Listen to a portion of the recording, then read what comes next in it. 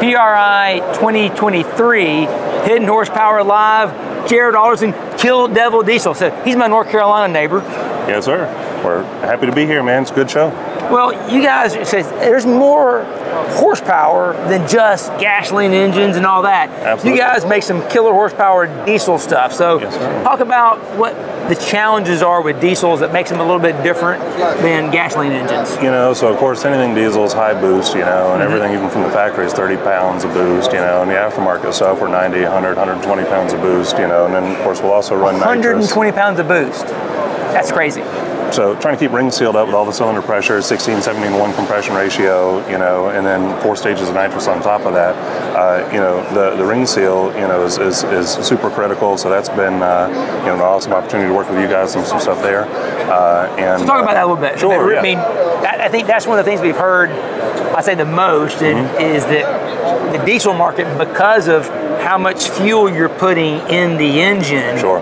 That's where I say this whole surface finish journey, which if you're a Hidden Horsepower listener, follower, you know that this has been something we've been preaching for years. Yep. I think you guys almost led the way for the gasoline guys because you had that problem, because you put so much fuel in a short amount of time. The fuel, the temperature, you know, so we're 2,000 plus degree GTs, you know, and so in the two components of that, and you touched on surface finish, you know, so the ring and obviously the cylinder wall, and, you know, and it's been, you know, an evolution to try and, you know, figure out what works, you know, and it's been the factory engines, you know, and even, you know, they've changed through the years as they've been in this horsepower race from the power stroke stuff keeps us busiest, but it's gone from the 7.3 all the way through to the 6.7, they're 500 horsepower engine, 1,200 foot-pounds of torque from the factory with a warranty. And so, you know, looking at what the OEMs have done, you know, and how that's changed compared to what we've had to do to keep up with, you know, the race car guys, 2,000 horsepower stuff, the cylinder wall surface finish, you know, measuring with your upgrade kit, the SG210 upgrade kit, you know, we've learned so much before and after the run. To be able to see that surface finish, to actually be able to see what's going on. So for people who are watching and listening, kind of giving an idea of how much that finish has changed from where it was, like what the factory finish was to what you're doing now. So, and in terms of numbers, you know, so the factory stuff, a brand new 6.7 Ford block, we'll see an RVK number, so like your valley, you know, so we want a, you know, valley and a plateau, valley, plateau. And so, you know, your valley obviously holds the oil and keeps the ring alive. And so we'll see a valley on a stock engine of, you know, 30 or 40 RVK. We'll be 100, 120 RVK on our competition stuff, just to help keep the ring alive and help hold enough oil to keep everything sealed up. So that's been super critical. And so not only, you know, the measurement, which we've had our, you know, SJ210 for years, but it was like, you know, finally putting on glasses and being able to actually see you know, the cylinder wall surface finish with, you got a USB microscope, it's pretty cool. So I would start sending that with every engine. It's kind of a birth certificate for the engine. There you so go. when we finish a machine work for an engine, you know, we send all the data, you know, cylinder wall surface finish data to the customer. It's kind of a birth certificate that comes with it. And so then, you know, if we get that engine back, race engine back, and want to freshen it up, pretty cool to see where we started and where we're at now, you know, how it's holding up, what can we change to continue to evolve. So, you know, recently we did a test with the conventional ring versus the gapless ring, and that was the first time I got to experience it. You've been doing this for a while. Yeah, and so we've seen, you know, some of our customers, you know, 10 and 12 years ago, just in a factory ring pack, and, you know, you're running into struggles there, and it's like, you know, trying to get data and actually put a quantifiable number to it. The guys, you know, street car guys don't have all the data log and stuff set up. They said, man, this thing's no blow-by anymore with the gapless ring. Like, well, that's cool. And some of our race car guys, especially in the last couple of years, you know, we've gone from like 8, 9, 10 PSI of crankcase pressure down to less than 1 PSI of crankcase pressure. So a very quantifiable number, you know, just a fraction of, you know, the actual crankcase pressure we've seen before.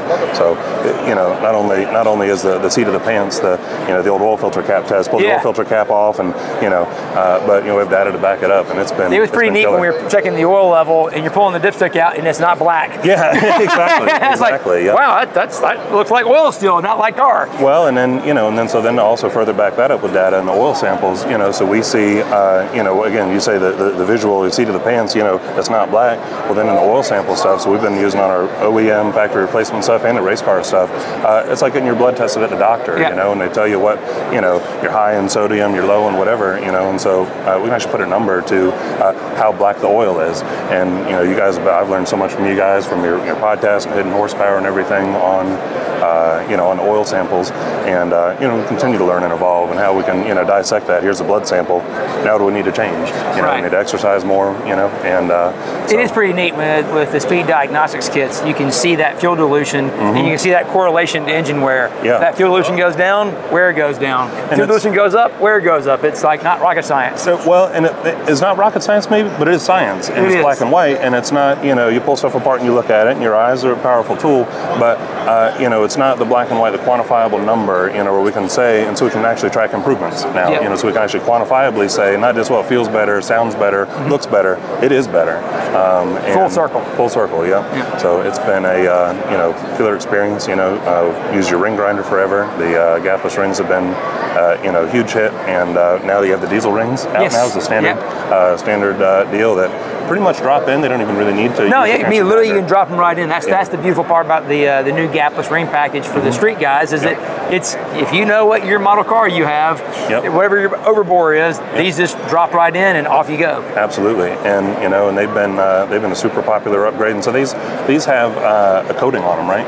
Yes. So as opposed to a traditional diesel type ring that has like a chrome face on it, these are a martensitic ductile liner, so even a higher quality base material than the normal. But as opposed to being chrome, it's actually a PVD CRN coating. Okay. So it's even lower friction, longer durability. So it's a more durable, better ring. And so that's a technology that didn't exist 20 years ago. No. And that's, and so where did that technology come from? Is that the OEs? Is it racing, NASCAR? Where does that come from? So it really came out of aerospace 20 years ago that we borrowed and put in the NASCAR and improved it in NASCAR. And we started looking at what you guys were doing on the diesel stuff, and we're like, man, in this kind of environment with this kind of abuse, this is the better coating for it. Well, we need all the help we can get, and you look at where, you talk race car, street car, well, that's kind of the cool part of the diesel world is we can kind of have your cake and eat it too. You can have a 600-700 horsepower street car that you can still tow your trailer with and unhook it and, sled pull, drag race, just have a little bit extra passing power, but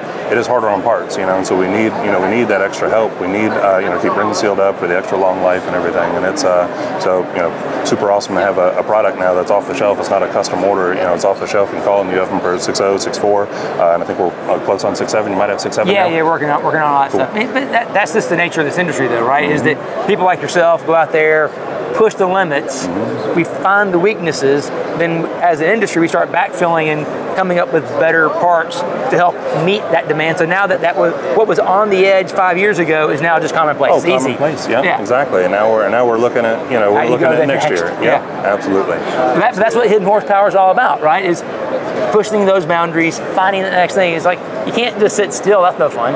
Right. Yeah. Well, exactly. We're moving forward and trying to progress. And you look at where we can talk about the OEs and how even the OE trucks have gone from 200 horsepower to 500 horsepower, and in the aftermarket, in the racing side, the diesel stuff, especially the drag strip, used to kind of be the sideshow. They used to kind of be the circus act. And I say that lovingly. Yeah. I'm in the circus too. But now they're a real contender at the track. And you're finding like Ryan Milliken and some of their stuff in X275.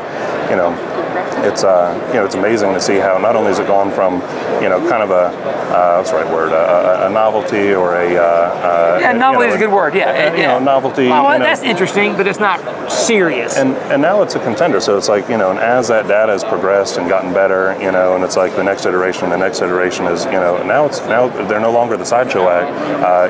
Ryan won the X275 race this year, and it's we've had customers that are now catching up in a 4-wheel drive 5,000-pound drag truck that are catching up to the gas car guys for years, and so it's they've got a head start on us in performance parts and stuff for 50 years, and but it's the diesel stuff has come along. See, I think you guys are actually in a great position because, like you said, maybe there's 30, 40, 50 years head start on technology, but you get the benefit of being able to jump and leapfrog all the intermediate steps. You go from back here, to right there, because that's the thing that I'm seeing in the diesel part that's fascinating, is that there's that blend of cutting edge technology jumping right to where we are now. Well, it's kind of the Wild West, and so you look at where stuff came from, in terms, again, quantifiable data in seconds, where we were at 5 years ago and 10 years ago, not difference of tenths and hundreds, it's seconds. Right. That they picked up. Giant leaps. Yep. Yeah. So it's 2,000 horsepower is into 1,000 horsepower, right. And so. So what do you see coming next? What's the thing that you're kind of seeing on the near horizon in your industry? So obviously emissions play a huge role, and everything that the diesel industry has been under the microscope there. And so, the more fuel we keep in the combustion chamber instead of the oil, obviously, super huge. And so obviously everything we do for our on the street customers, it has to be compliant. And so anything that we can do, we add performance here. If we can get some of that, help keep things clean with good ring seal, and help keep the engine running smoothly. We offer a package now that remains compliant, because we're not giving up a bunch of blow-by on, typically, in 20 years ago, it made more power, make the cylinder bigger, so you didn't ball the piston, and you didn't, and now we can actually keep the engines, tighter. We can build the engines so they are, with the steel pistons, for example, we're 2000s piston to wall. So now with the gapless ring, you're not losing, with piston rock, you're not losing your ring seal. And so it's, just little small incremental changes like that, we're able to see some pretty cool strides, and again, having your cake and eating it too. And now trying to keep the emissions and everything intact. That's where the industry's going, to be sustainable. That's where everything has to live. We have to offer products that are compliant for the street, and so that's been a big part of trying to make an engine. Diesels, talking about history and where we've come from to where we're going, it's gotten cleaner. And so the tuning. Part of that's injector technology, right? Injector technology, common rail over some of the old mechanical stuff, so we're hopefully putting less fuel into the oil. Yep. And even if you look at the cars with the drag strip, again, it used to be kind of the exhibition act, to be the whole drag strip would be right? Yeah, exactly. Yeah. And now they're crispy clean. They might have a teeny puff at the line, and then there is clean, the rest of the way down the track. And the reality is, the less coal you're rolling, the more combustion you're making. Oh, if we'd have burned that in the engine, you'd be going even faster. So. Right, exactly. I think that's what's kind of neat. I know Ben Schrader's a good buddy of mine, right? We're going to try some of that dimpled piston technology. I can't wait. Because you got combustion analysis. Like here's it. You want to know whether or not it works? Well, combustion analysis is going to tell you if it works or not. Absolutely. So this is going to be, I think 2024 is going to be a lot of fun. I think so. There's a lot of cool stuff coming out there. It's, we live in such a cool, we're also spoiled here at PRI with all the cool race cars and cool technology, and it's like, it's hard to keep up with it all.